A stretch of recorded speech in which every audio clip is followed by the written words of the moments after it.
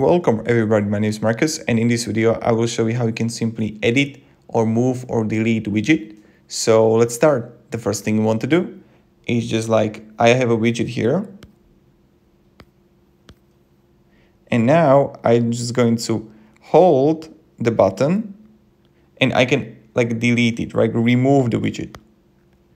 Or I can just hold the widget, like hold the button on your like iPhone, iOS, or you can like edit the widget, change the location, or just hold the widget and simply move it where you want to move it, right? So this is pretty much it. Thank you very much everybody for watching. If you have any questions, ask me down below in the comments.